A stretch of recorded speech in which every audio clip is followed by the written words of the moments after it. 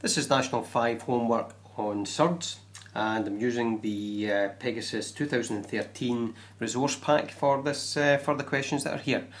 What we're going to cover in this short clip, we're going to cover question 1 A and B, 2 and question 3. And if you have any difficulty with these, then certainly see me at any time. Go and try some of the additional questions from the pack that you've got, or borrow a textbook and try some from there. So let's go ahead and see how we solve some of these problems that we've got here. So first one here, we're going to simplify. Simplify root 147, subtracting 5 root 3. So usually what we're looking for here is we're trying to get the surds with a square number multiplied by another number. Sometimes when you get a question like this here, the clue there would probably be a root 3 would probably work with this one here. So root 3 times another number would give us root 147. So actually that's the way we're going to go ahead and do this one. So two numbers that multiply together to get 147 would be 49 and 3. So what we'll start off here with is root 49 and root 3, because they multiply together to get the 147. After I get them together, I'm going to subtract 5 root 3. Here we go. So we've got 7 root 3, take away 5 root 3, and if I just subtract them, finish up with 2 root 3. And that would be that complete. That's it simplified as far as I can go. Right, for B, what we've got is we've got a bracket here, and we're trying to simplify this one as far as we can go as well. So I've got a bracket that I need to multiply out. The only difference here is we've got surds that we're multiplying, and at the end I'm going to subtract a surd as well. Okay, so let's go ahead and do that.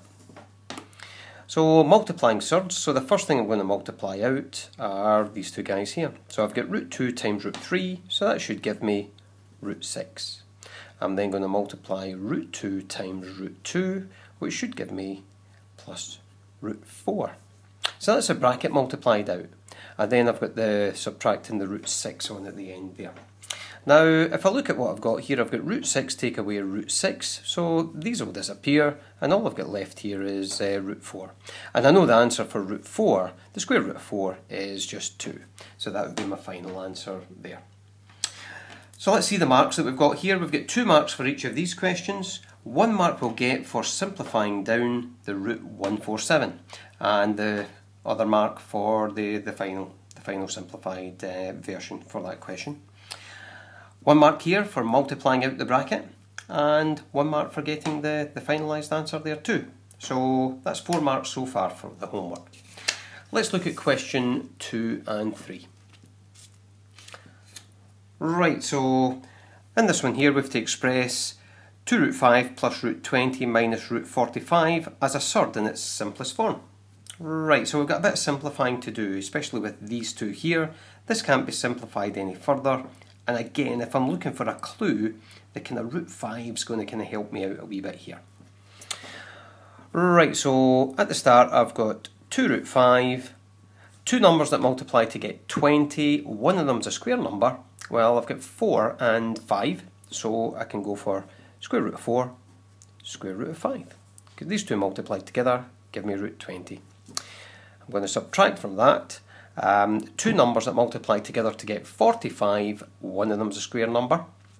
So I've got square root of 9 and the square root of 5. So the square root of 5 is appearing in all of these now. Right, let's take the square root of the square numbers that we have. So I've got 2 root 5 plus 2 root 5 minus 3 root 5. So these two together, that's 4 root 5. So I'll just write that one in, just this extra line here. And from that I'm going to subtract 3 root 5. So that leaves me with 1 root 5 or just root 5. So that's just the same as 1 root 5. Okay, marking for this question here. What we've got is, again, we've just got 2 marks for this one. We're going to get 1 mark for getting this line here. So basically what we're getting here, the mark for simplifying root 20 and the root 45 down to here. And gathering everything up and subtracting, we've got the root 5 as the final answer would be the second mark. Right, so we're going to be looking at